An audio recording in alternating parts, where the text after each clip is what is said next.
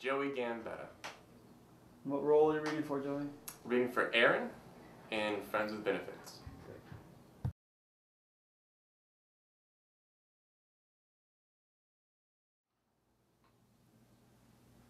Hey, Katie.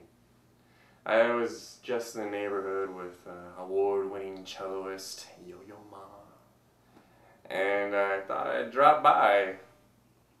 How you doing? Hey, Aaron. I'm so sorry I didn't call you back, but things have been kind of crazy, so how about I call you later? Look, Kate. I get it. You're scared. You don't know if I'm serious or if I'm just trying to get into your head.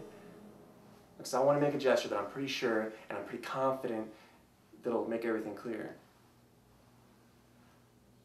Katie. Hey, Katie, come back to bed. Want to know who that guy is?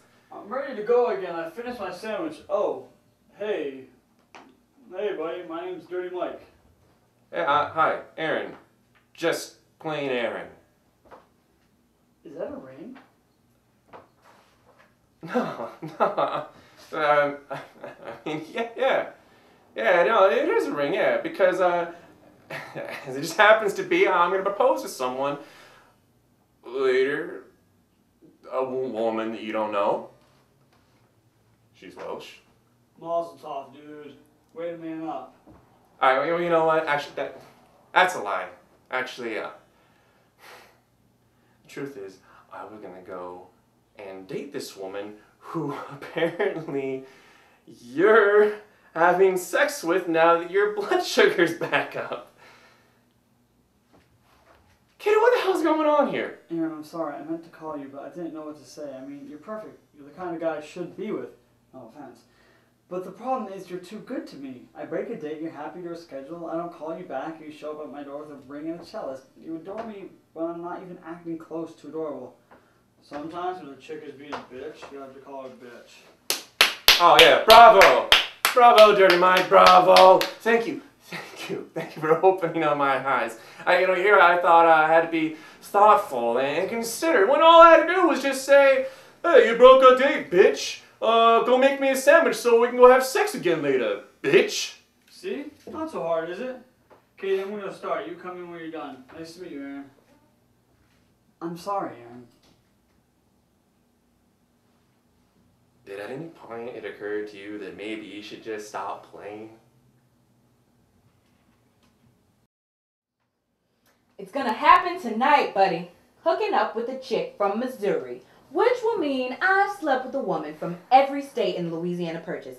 Next stop will be Lewis and Clark. Oh, God. You got your sadness cheese? It was terrible. I mean, it was epic. It was as if shame and humiliation had a baby, and then that baby shot me in the face. Dude, I know you're hurting, but the truth is, this chick didn't deserve you. You're Aaron Greenway. You're kind, you're smart, you're loving. Yeah, all attributes that apparently are repulsive to women. No, repulsive to that woman. And God knows what kind of sick, twisted self-esteem issue she's dealing with. And while that does sound kind of hot, you can't sweat this chick, Aaron. You can't.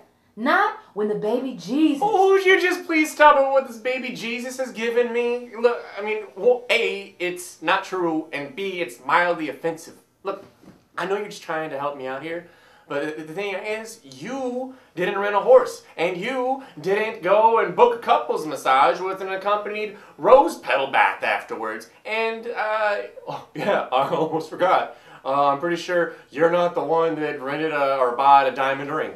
By the way, I think you have to move the horse. Street cleaning. It's a $50 ticket. Look, I'm just in a bad place right now. You're not going to be able to pull me out of it.